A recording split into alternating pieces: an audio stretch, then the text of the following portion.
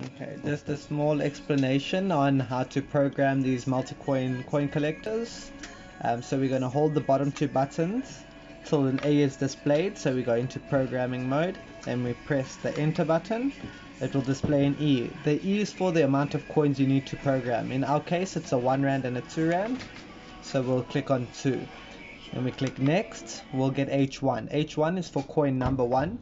The first option is for the amount of times you want the coin to pass through. In our case, we'll use 10, which is a safe number, and we click next. Then P1 is the amount of triggers you want the coin to send. In our case, the 1 Rand will be 1 trigger. We set it to 1. We click next. Next is sensitivity.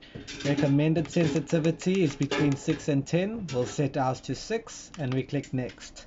Now it's displaying H2 for the second coin. So we'll pass this one through 10 times just like we did the first one. We click next. P2 is now for our trigger once again. The 2 Rand, we want to have 2 triggers. So we set that to 2 and we click next. F2 is for sensitivity. We'll set this for 6 as well. And then you should get a bunch of flashing lights. And that's remembered your configuration.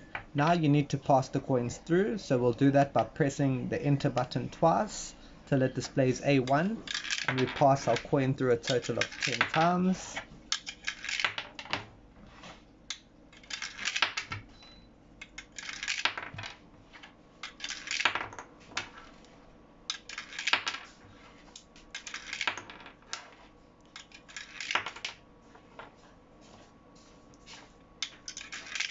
Once it's done, it will display A2. That is for your second coin. We pass our second one through 10 times.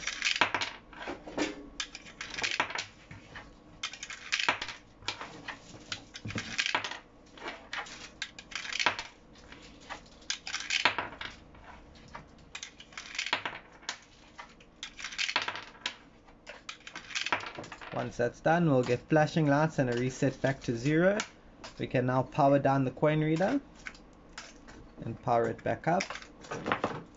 And now our coin reader is set for a 1 Rand single trigger and for 2 Rand double trigger.